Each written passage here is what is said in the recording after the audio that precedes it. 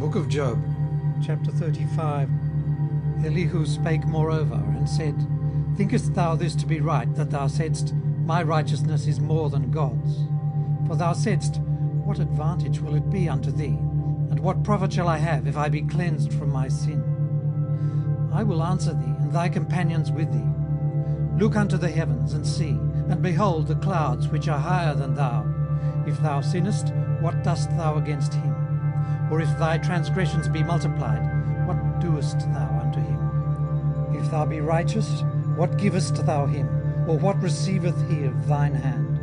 Thy wickedness may hurt a man as thou art, and thy righteousness may profit the Son of Man. By reason of the multitude of oppressions they make the oppressed to cry.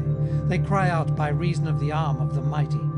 But none saith, Where is God my Maker, who giveth songs in the night? Who teacheth us more than the beasts of the earth, and maketh us wiser than the fowls of heaven. There they cry, but none giveth answer, because of the pride of evil men. Surely God will not hear vanity, neither will the Almighty regard it. Although thou sayest thou shalt not see him, yet judgment is before him, therefore trust thou in him. But now, because it is not so, he hath visited in his anger, yet he knoweth it not in great extremity. Therefore doth Job open his mouth in vain, he multiplieth words without knowledge.